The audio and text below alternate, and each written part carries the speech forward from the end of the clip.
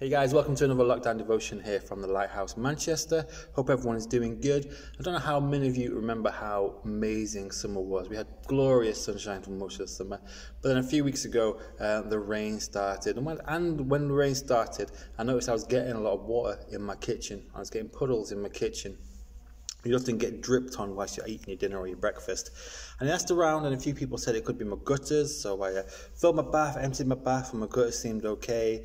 I even had a guy come look at my brickwork, and he said that was fine as well, and I couldn't understand where the water was getting in. Then one day, whilst eating breakfast with my 7-year-old Josie, I looked up and saw a huge bubble over her head. There was a huge bubble in my ceiling, and my ceiling was beginning to bow. Turns out the water was coming from the overflow of my cistern, so it was clean water, which is good, but it was causing massive issues. My kitchen was beginning to bulge and droop, and this small problem was about to give me a big problem. This small drip was about to give me a big problem. Now, it's amazing to me how small things can create big things. This is one of the laws that God has built into the universe, and we see it all the way through the Bible and even through nature. Everything that grows starts small and gets bigger. Seeds make trees, babies make adults, and big things are made from smaller things. Grains of sand make deserts, and even everything is made from tiny, tiny little atoms. In scripture, we see that Jesus fed thousands of people with a few sandwiches, and he told parables about managers and workers being rewarded for dealing faithfully with little things.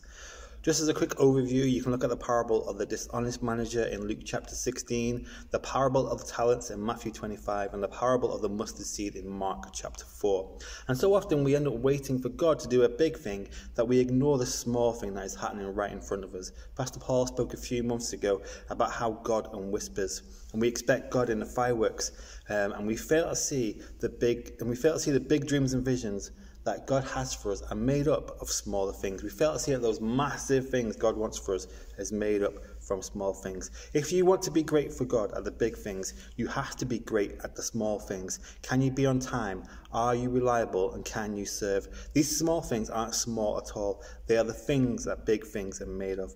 We're right now in a season where a tiny thing, so small that no one can see it, is having a big impact, a huge impact on how we are living. And although that is a negative, small positive changes can also make a huge impact.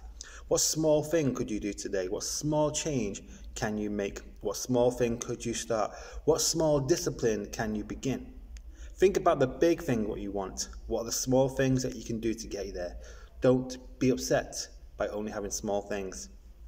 Maybe 2020 you had big things planned, and maybe you're mourning those things, either the things that you've lost or the things that you were hoping for. And maybe you're disappointed, isolated, angry, upset or frustrated. And maybe you want to throw the towel in.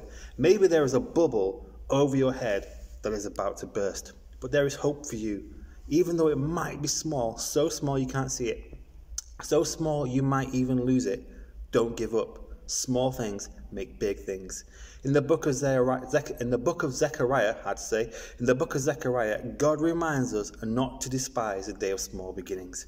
God rejoices when the work starts, not just when it's finished. What small thing can you start today?